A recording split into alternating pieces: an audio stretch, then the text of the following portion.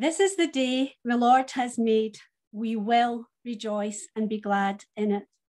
So good morning, everyone. Welcome to our Palm Sunday service. This is the day that we think about Christ's victorious entry into Jerusalem. So I hope you're all feeling the joys of spring.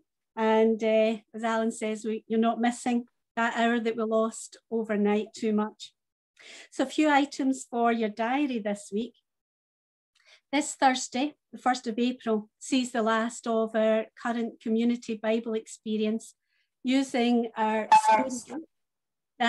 We've been walking through the books of Luke and of Acts, and we're on the last stage of that. So we're going to celebrate that by having a Zoom party. So come along, as usual, with your questions, any revelations you feel you've had over the week, and bring cake. So you can't have a party without cake. So we're going to be doing that on Thursday, our usual Bible study, but we're going to make it a little party. And then on Friday, the 2nd of April, as you know, that's Good Friday, where we want to commemorate the sacrifice of our Lord Jesus on that cross. It's a party of a different kind, but a celebration nonetheless. And we plan to have a communion service by Zoom at 7:30.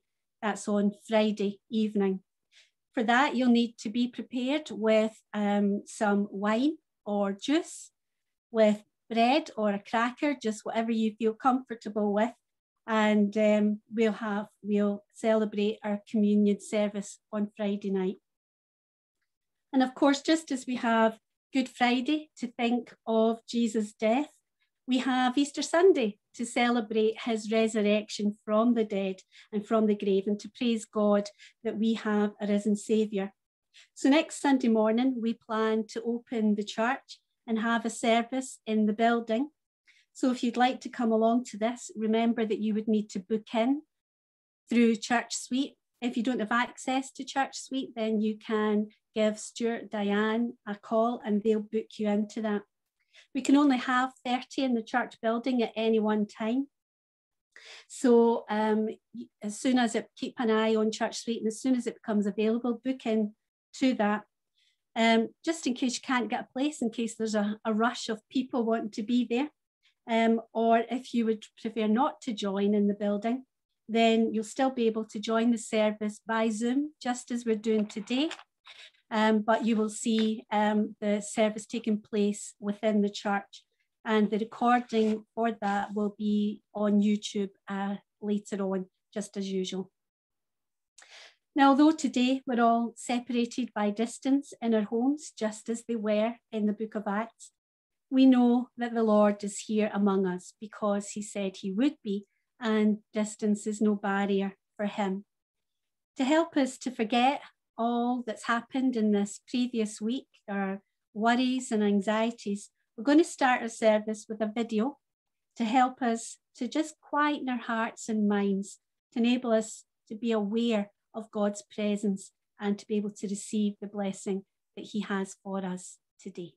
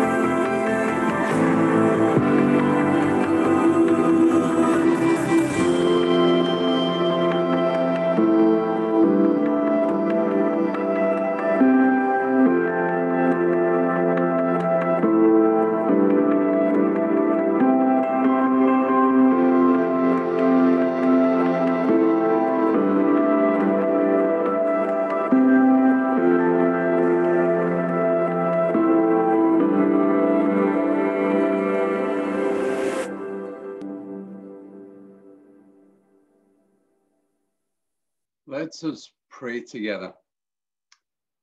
Lord, with joy we greet your coming today. We lay before you our love and faith, rejoicing that you came in peace to be our King.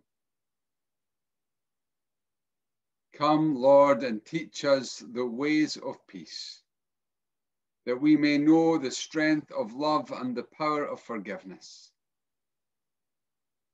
Come, Lord, and teach us humble ways, that we may be free of arrogance and without pretense. Let our songs fill this place with hosannas, for now the day of our redemption draws near. Blessed is he who comes in the name of the Lord, to whose kingdom there is no end. Amen. We're going to join in with those who sang in Jerusalem that first Palm Sunday, a hymn that sings Hosanna, praise is rising. And feel free to disturb your neighbours by singing out loud, but on mute for Zoom.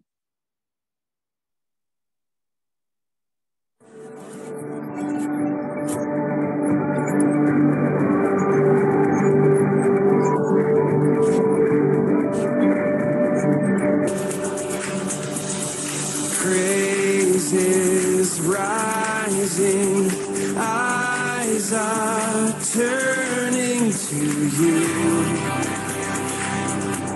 We turn to you. Hope is stirring, hearts are yearning for you. We long for you. 'Cause when we see you, we find strength to face the day. In your presence, all our fears are washed away, washed away. Hosanna, Hosanna, you are the God who saves us, worthy of all our praises. Hosanna,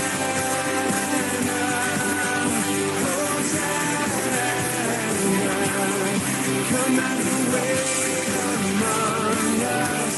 We welcome you here, Lord Jesus.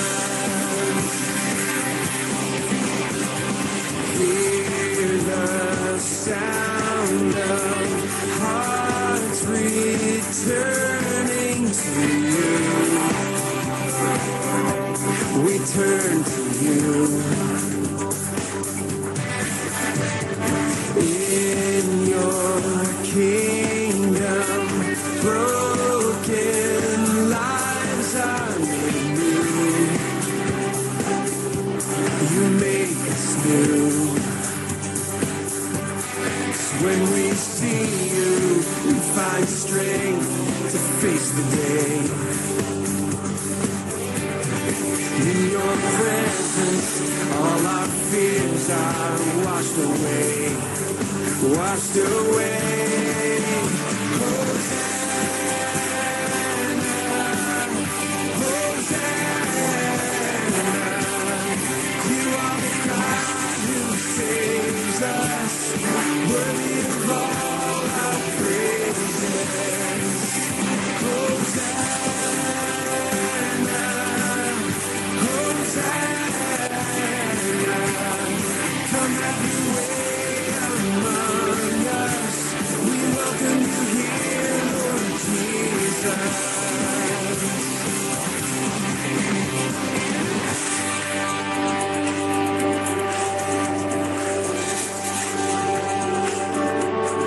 When we see you, we find strength to face the day. And in your presence, all our fears are washed away. 'Cause when we see you, we find strength to face the day. In your presence, all our fears are washed away, washed away.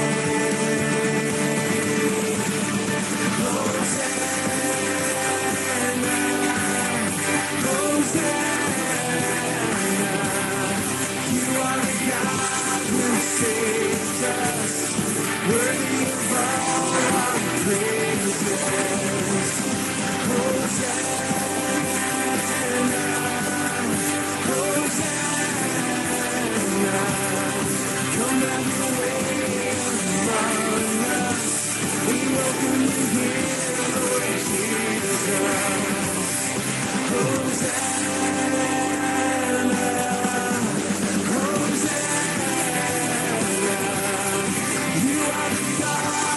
saves us, worthy of all our praises.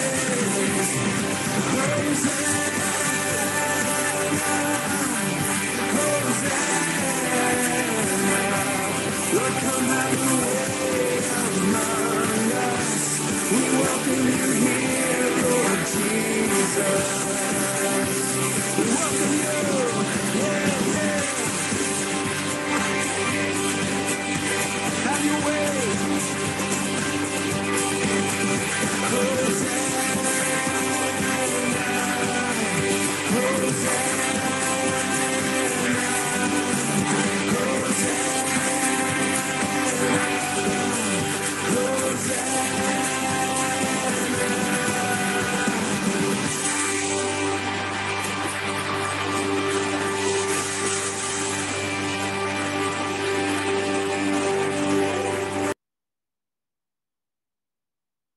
This is Palm Sunday, the Sunday when we remember those crowds in Jerusalem crying out, Hosanna, Hosanna in the highest.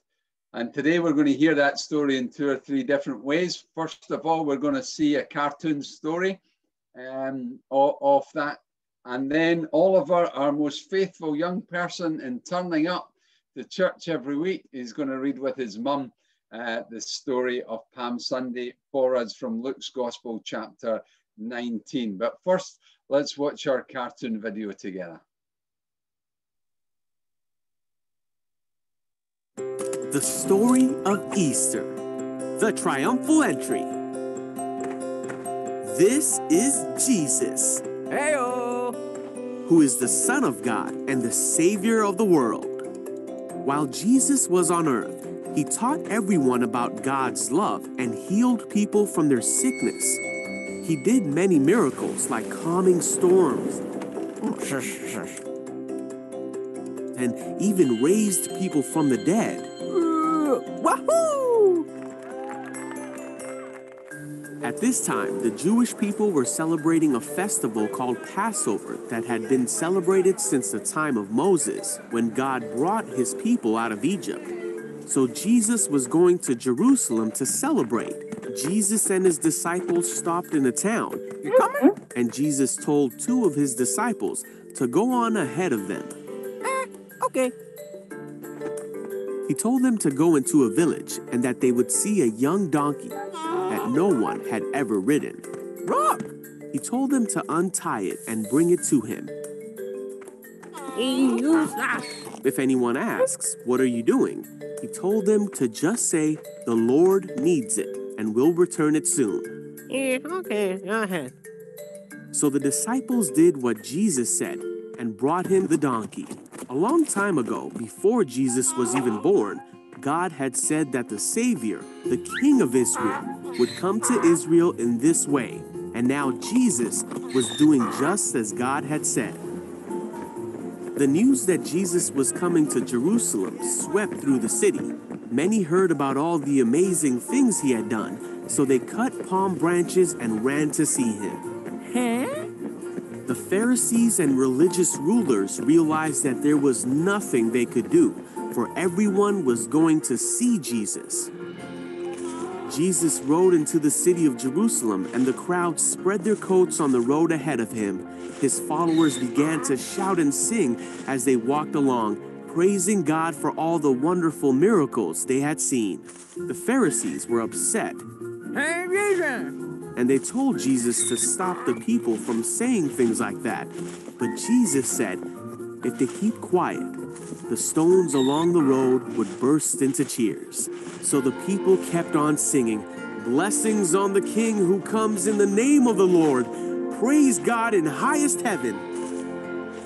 The entire city of Jerusalem was in an uproar as he entered, asking, who is this? And the crowds replied, it's Jesus. And Jesus rode the donkey through the street of Jerusalem to the temple in a triumphal entry, just as God said he would many years before.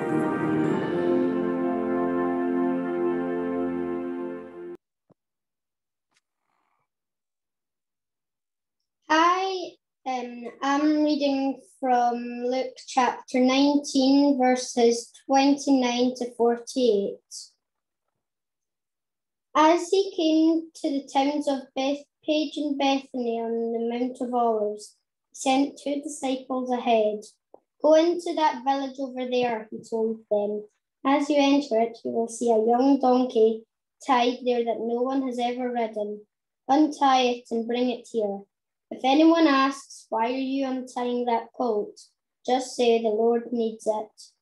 So they went and found the colt just as Jesus had said. And sure enough, as they were untying it, the owners asked them, why are you untying that colt? And the disciples simply replied, the Lord needs it. So they brought the colt to Jesus and threw their garments over it for him to ride on. As he rode along, the crowd spread out their garments on the road ahead of him. When he reached the place where the road started in the Mount of Olives, all of his followers began to shout and sing as they walked along, praising God for all the wonderful miracles they had seen. Blessings on the King who comes in the name of the Lord, peace in heaven and glory in highest heaven. But some of the Pharisees among the crowd said, Teacher, rebuke your followers from saying things like that. He replied, If they kept quiet, the stones along the roads would burst into cheers. But as he came closer to Jerusalem and saw the city ahead, he began to weep. How I wish today that all of you people would understand the way to peace. But now it is too late, and peace is hidden from your eyes. Before long, your enemies will build ramparts against your walls and encircle you and close in on you from every side. They will crush you into the ground and your children with you. Your enemies will not leave a single stone in place because you did not accept your opportunity for salvation. Then Jesus entered the temple and began to drive out the people selling animals for sacrifices. He said to them, The scriptures declare, my temple will be a house of prayer, but you have turned it into a den of thieves. After that, he taught daily in the temple, but the leading priests, the teachers of religious law, and other leaders of the people began planning how to kill him. But they could think of nothing because all the people hung on every word he said. Thank you, Oliver. That was absolutely fantastic. You got a great microphone there and a great voice. Thank you very much for reading that story to us. I loved your smile when Jesus started to clear the temple and cause a bit of mischief there. I think you quite like that bit of the story.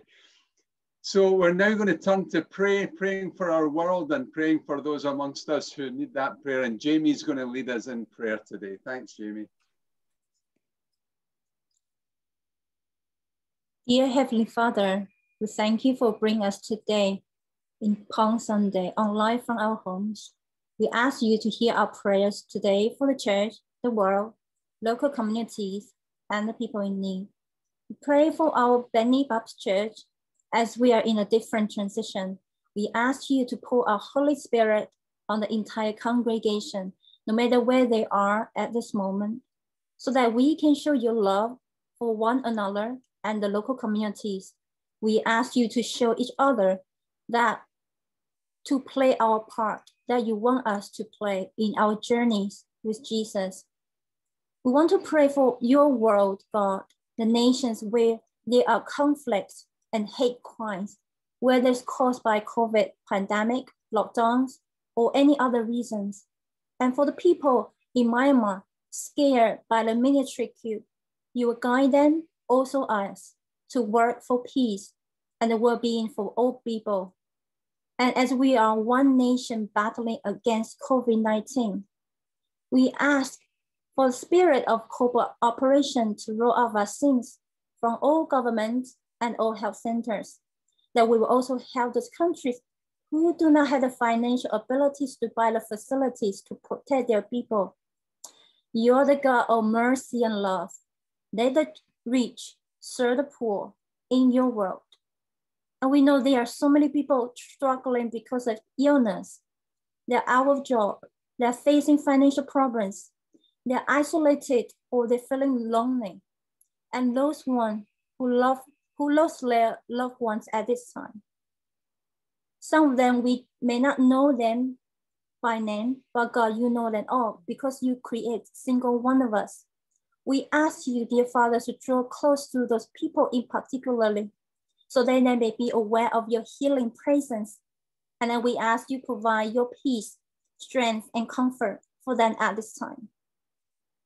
And lastly, I also want to pray those people who are watching on demand on YouTube, who cannot join us live.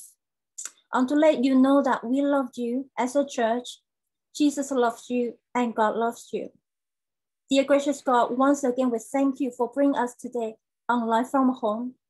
We thank you for being our inspiration and the focus of our praise, that you send us love, joy, and hope.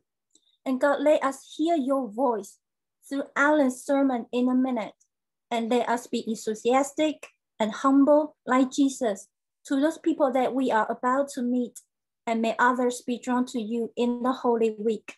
In Jesus' name we pray, amen. Amen. Thank you, Jamie, for leading us in prayer. We are going to be listening in and watching a poem as an introduction to the sermon today. It's coming to you by a video. And it's a poem that unpacks this theme that we've been looking at all through Lent, of journey and of walking with Christ as we begin to turn our minds to this final journey into Jerusalem.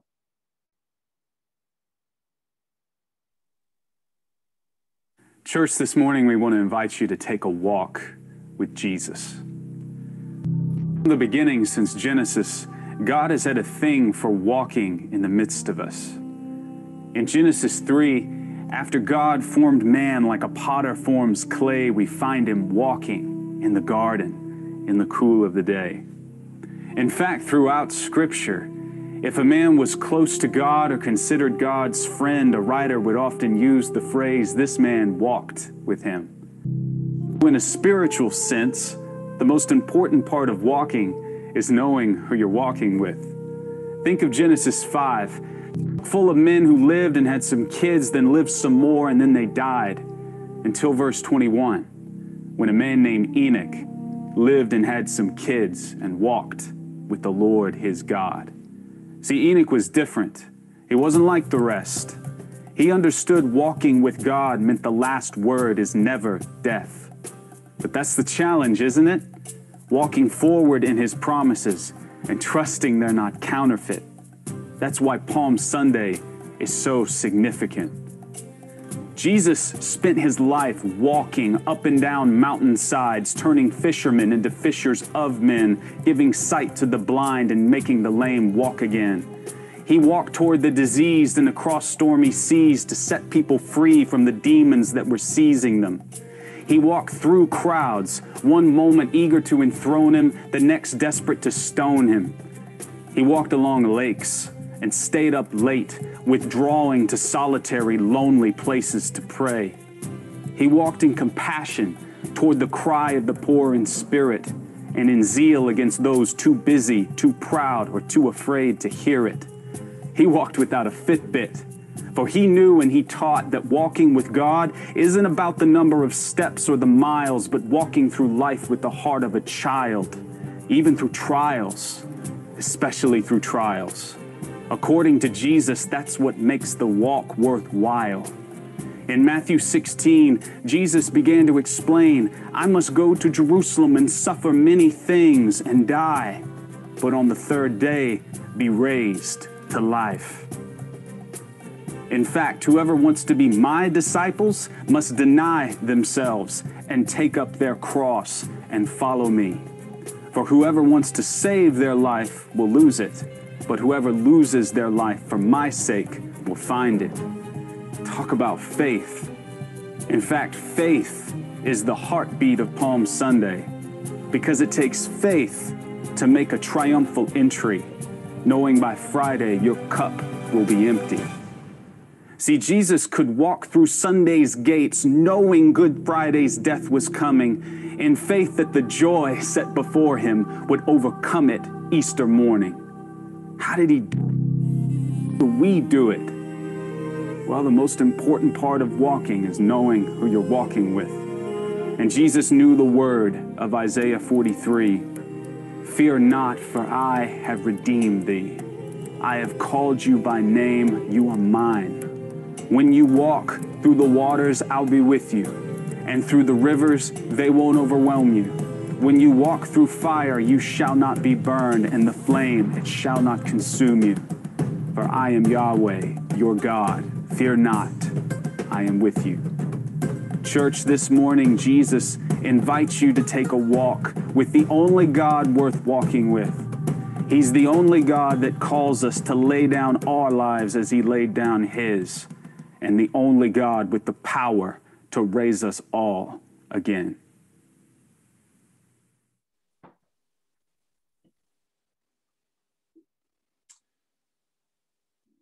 Well, good morning. And as Diane said before we started recording this service, it's pretty difficult to wait patiently for this lockdown to end. She didn't know what the first line of my sermon was, and it's this: how are you at waiting? I've not found many people who are exactly good at waiting, who enjoy the experience of waiting. Whether it's waiting to hear exam results, or waiting for results and tests from the doctor, or waiting for your teenage child to return the car that was due back half an hour ago, or waiting for the next holiday to arrive. Most of us wait impatiently, especially just now, waiting impatiently for normality to arrive. Maybe waiting for a haircut, waiting for the opportunity to do something that we haven't been able to do since Christmas.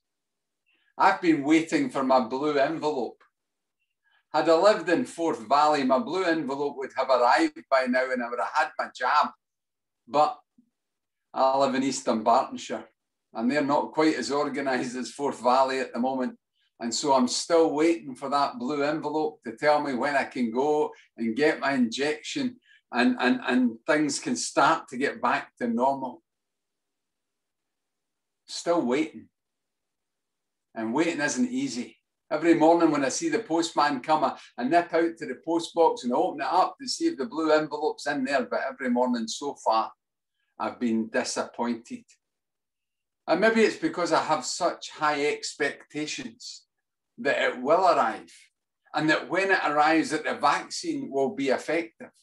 And then if the vaccine's effective, then we can get back to normal. There's so much riding on that envelope arriving. And so it is with Jesus' followers on Palm Sunday. The expectations were high. Anticipation had been building as they walked towards Jerusalem. They had walked to the home of Mary and Martha. They had seen the resurrection from the dead. They had walked along shorelines. They had seen people being healed. They had come to the home of Zacchaeus. They had seen a life transformed from this greedy little man to one who was being generous. And now they're walking to Jerusalem. Now they're walking with great expectations. The waiting was over. Jesus was about to become king. In John's gospel, the crowd proclaim him the King of Israel as he arrives at the gates of Jerusalem. In all the gospels, they cry out this word, Hosanna. If we were to put that into our modern language of a crowd at a demonstration or something, it would be like this. What do we want? Salvation. When do we want it? Now. What do we want? Salvation. When do we want it? Now. That was the cry of Hosanna. That's what it meant. And the crowd grabbed their palm branches and they begin to wave them backwards and forwards. To be honest, that was a symbol almost like an SNP rally where they're waving the saltire back and forward. It was a sign of nationalism. It was a symbol of revolution. They waved their banners of palm branches, their flags of independence for everyone to see. It's a bit like a scene out of Les Miserables. You know, when the people are lining the streets and they start that song, do you hear the people singing a song of angry men? It is the music of a people who will not be slaves again. When the beating of your heart echoes the beating of the drum, there is a life about to start when tomorrow comes. It's that type of feeling. You know, you feel it on the back of your neck, the hair standing up. You're excited. It's revolution time. This is it. The moment we've been waiting for. He does miracles. He's raised Lazarus from the dead, and now he's going to Jerusalem. Let's make him king. But Jesus has different ideas. They think this is the day. They think this is the hour. Jerusalem, receive your king. The people were intoxicated with the prospect of the coming kingdom. There was euphoria in the crowd as he arrived in Jerusalem. Luke 19 verse 11 tells us the crowd expected that the kingdom of God was going to appear all at once. They expected a Jewish kingdom where the Roman occupiers would be cast out. Their arrival was about victory. There was not a hint of what was going to really happen. The crowd were ready to take on the world with Jesus as their new ruler. What anticipation! And the anticipation even blocks out the messages that Jesus had been sending to them for weeks, even years. They cannot hear what Jesus is saying to them because anticipation is clouding their mind. I remember my 14th birthday well. I remember it well because that was the year I didn't get the present I had asked for. Now, don't feel bad, Mum. I'm not scarred by it. But I had asked for a CB radio. Do you remember them in the days of Smokey and the Bandit films and Convoy?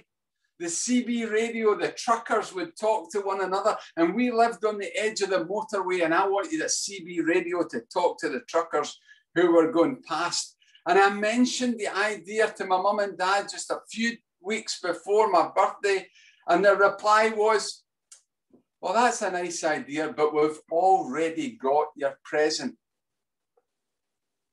And I thought, that's what I would say if I was a parent. Because it builds the anticipation. It builds the surprise. You don't think you're going to get it, but then you are going to get it. Oh, great plan, Mum and Dad. Really well done. And so I was looking forward to getting my CB radio. I was going to mount the aerial on top of the garage, run the cable round and in through my bedroom window. I had it all planned. And every time I talked to them about it, they'd say, but we've already got your present.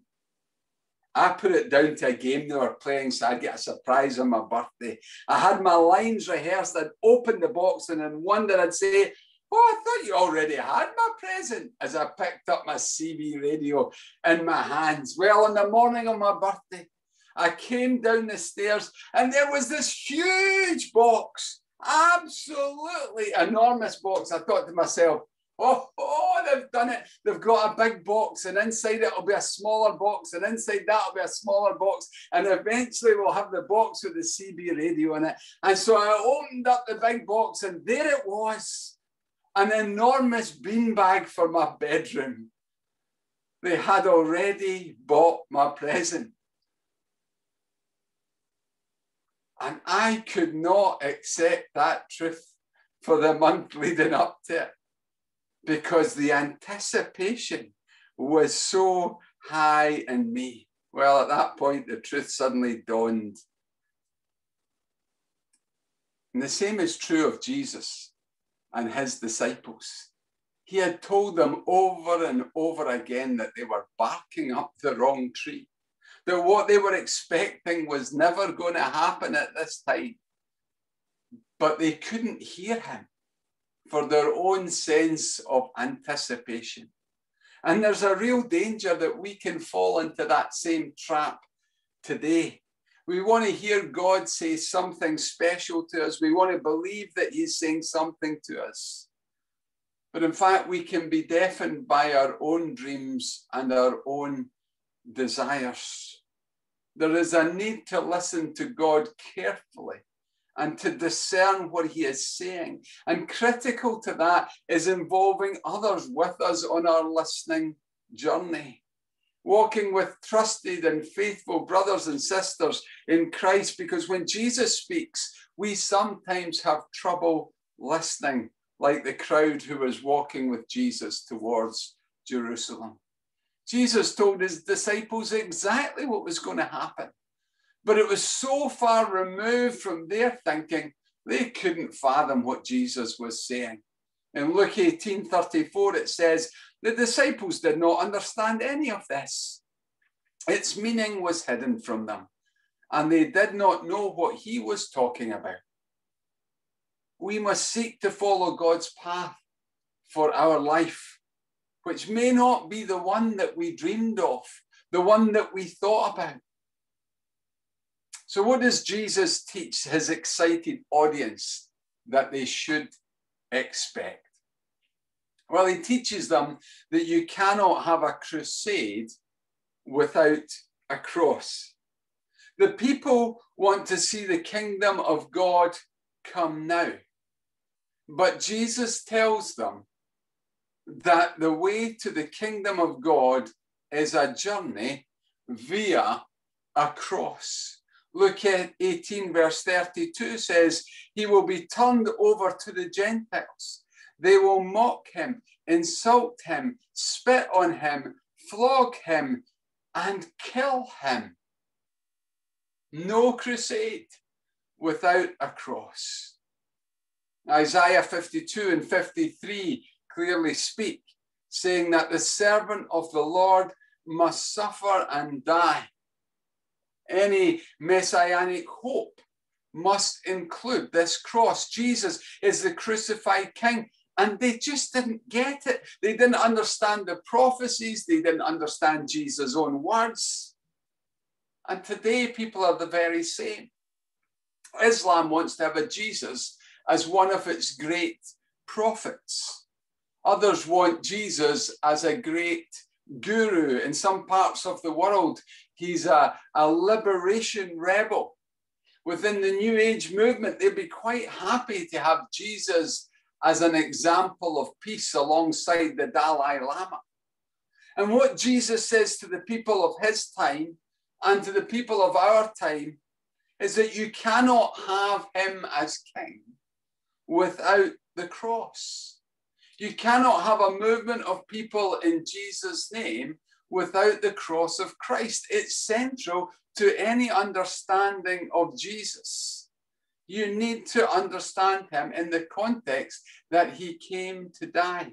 Now, that is a problem because the cross doesn't easily fit into people's thinking then or today. Back then, it was a scandal and a stumbling block to the Jews and foolishness to the Gentiles. But Isaiah 53 tells us he was pierced for our transgressions. He was bruised for our iniquities. The punishment that brought us peace was upon him, and by his wounds we are healed. that vicarious sacrifice of Christ is a problem for many people today. I'm sure you've heard people saying things like, well, I didn't ask him to die for me. Or I don't think the wrong things that I've done are bad enough that it required someone to die for those sins. Or maybe the most common belief, the good I do outweighs the bad I've done. Why do I need Jesus to die for me? Many people would be happy with a Christianity. In fact, they try to have a Christianity as a way of life without the cross of Christ. But the cross calls us to humble ourselves. The cross calls us to admit our need of a Savior and accept all that he has done for us. The cross calls us to walk with him through sacrifice and humility and surrender before we reach that place of triumph and victory that the crowd so wanted. In other words, the kingdom must first come in people's hearts before it can come in a glorious and triumphant way. In Luke chapter 19 and verses 1 to 10, that's unpacked for them in the story of Zacchaeus coming to faith. This wee capitalist, collaborator and cheat who discovers that Jesus has come to seek and save the lost. Salvation is Christ's first aim. The kingdom of God starts with a change of heart in the individual. It's about moving from death to life through a changed character and a changed lifestyle. Society-wide changes will come because of the kingdom of God, but it will come because of the immediate effects that it has on me and on you. The glorious fulfillment of people following Christ are a changed society and a changed world, but it starts with Christ being crucified and us surrendering ourselves as we walk with him. What the crowd are wanting is going to happen. But first, Christ must become the means of salvation for the world. First, Christ must die. And if you are someone who hasn't yet believed that for yourself, you can start that journey now. You may have been watching Christians for some time. You may have been tasting and seeing what it means to be a Christian. But the truth is, you can only really know what it's about when you allow Christ to turn your life around like he did for Zacchaeus that day. It's good news that Jesus is interested in you, first and foremost. The knock-on effect of that is hugely significant, that the world might also be changed after you have been changed. But primarily, God's eye is on you. He loves each and every one of us. He wants to transform each and every one of us. That's where he wants to see the primary breakthrough, in the transformation of your life, that in turn will one day lead to the transformation of this world. And if you've never got to that place of personal repentance, of confession of your sin and a need for a Savior, it can happen now, even on Zoom, if you ask Christ to come and become your Savior and Lord. If you confess your sin before him, if you share that confession with someone else and say, I've turned to Christ today, you can experience that new life. But maybe before you make that decision, you should make sure you understand and that you hear God's voice of where you're walking and where that walking will take you. Because the final thing I want to talk about this morning is that the kingdom of God is very different from earthly kingdoms. Jesus enters into Jerusalem on the back of a donkey. It's surprising His procession looks like the arrival of a great centurion returning from battle, except he's not on his trusted steed. He's not on his battle horse. He's on a little donkey, a little foal, a little colt. Zechariah 9 is being fulfilled as Jesus rides into town.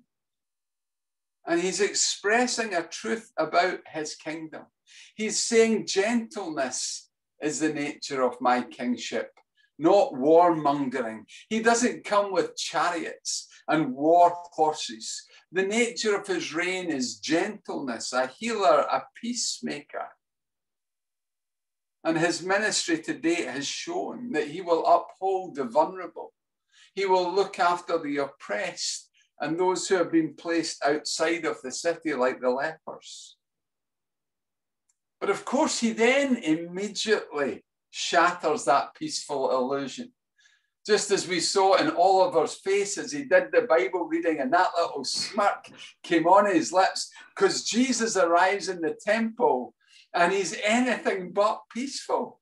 He clears the temple. He turns over the tables of the money changers. He causes chaos. And we must never think we can put Jesus into some predictable box where we know exactly what he's going to do.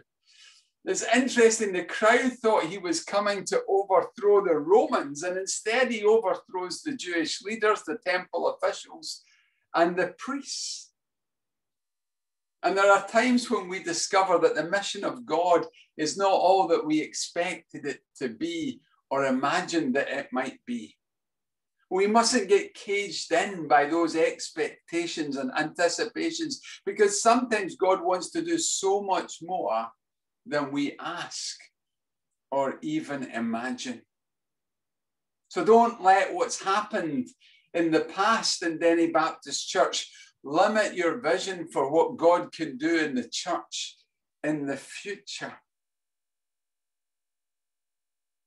Neither should we expect great things without anticipating a battle, a struggle, and maybe even some personal sacrifice. You see, the kingdom of God exists now, but you will have to wait to see its fulfillment. As he taught in the parable of the 10 minas in Luke 19, or the 10 servants as it's sometimes called, there's a call here to service while we wait for the coming of that kingdom. A call to patience back where we started. A call to perseverance. You'd think that knowing the king would make it easy to wait. But he tells us that there are enemies of the king who are at work. Here in our story, it's the priests, the teachers of the law, and the religious leaders. The point is that waiting for the kingdom of God to come in its fullness requires patience, diligence, hard work in the face of suffering. Those of you who've been reading Acts with us will have seen that over and over again. Anybody who suggests that Christianity is some sort of crutch for the weak to lean on have no understanding of what Jesus is calling us to. Jesus tells us that our life will be tough if we follow him, that it may well require sacrifice ourselves. And so as we journey towards Easter Sunday, let's, yes, anticipate the cross and its victory. Let's let Jesus into our lives. Let's play our role in building the kingdom of God as people who have been transformed and are being transformed into his likeness at this point in history. Let's reflect that unique character of God's kingdom in the way that we live. But above all, let's not let our ideas of how things should be done colour what God wants to do in and through us. He's a God of surprises. Let's be open to being surprised by the Spirit of God as he leads us as a church on a journey towards his enthronement in our lives, in our church, and in our world. And may he be glorified as his church seeks to follow his will rather than our own thoughts as those people on the first Palm Sunday. Amen. We're going to sing together another hymn that cries out, Hosanna, I see the King of glory. And again, let's sing it out as praise to God. Hosanna,